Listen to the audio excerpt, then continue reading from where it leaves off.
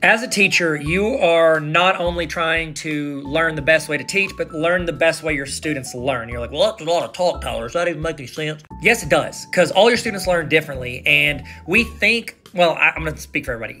Whenever I was teaching, I would just try to like judge based on like, oh, they're making eye contact or they're paying attention. Like I would think that I'm doing a good job, but what's even better than that is getting their voice and opinion off of it.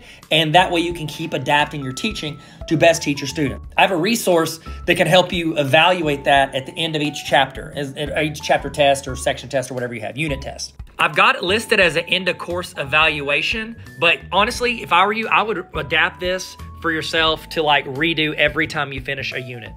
Picture it like an exit ticket for every unit for your students so you can get an idea of how you can even, like if we could keep developing and showing our students we're trying to get better every single unit to adapt for them, I think that shows empowerment to them and also encouragement to them and a lot of other E-words. It's got course evaluation. I'd literally just put unit evaluation after you make your copy, okay? And then they just quickly fill it out. Like literally after they finish their test, fill this thing out and then you can look at it and adjust what you're doing. If you want your own copy of that, I can show you how to get it for free if you want it.